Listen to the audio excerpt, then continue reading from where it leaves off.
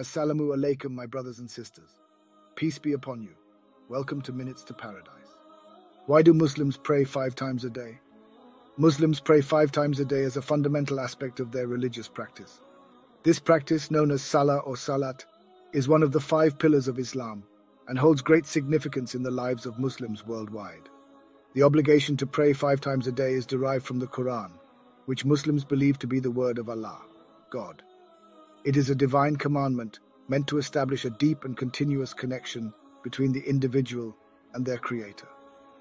By engaging in regular prayer, Muslims express their submission, devotion, and gratitude to Allah.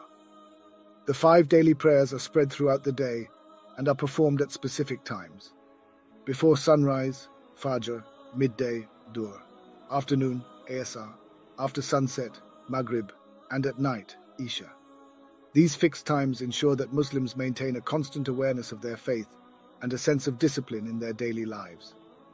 Prayer serves various purposes for Muslims. It acts as a spiritual rejuvenation, allowing individuals to seek solace, peace, and strength in their relationship with Allah.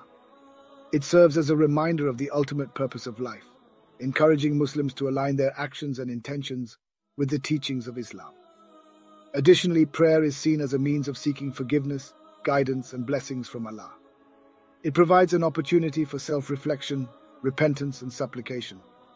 Muslims believe that through prayer, they can seek divine intervention in their lives and seek assistance in overcoming challenges and difficulties.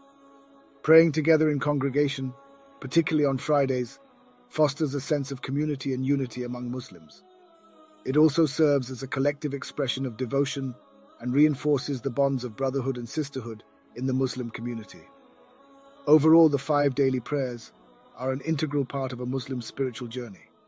They serve as a means of maintaining a close connection with Allah, seeking His guidance, and nurturing a sense of mindfulness, discipline, and devotion in one's daily life.